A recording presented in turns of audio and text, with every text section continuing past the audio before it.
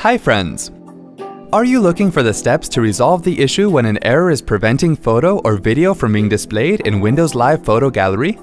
Let's go ahead and see how you can resolve the issue. Close Windows Live Photo Gallery. Click on Start and then click on My Computer.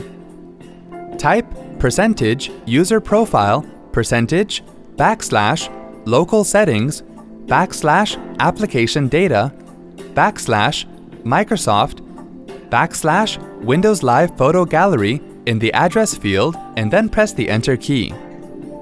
Right-click on pictures.pd5 and then click on Rename. Change the file name to old_pictures.pd5 and then press the Enter key. Close the window. Open Windows Live Photo Gallery to see that the issue is resolved now. Hope this was easy to follow. Thanks for watching. To check out more related tech videos, click here. If you have any query or want to share something with us, click here. To get iYogi tech support, dial toll-free numbers. To stay empowered technically, subscribe to our channel.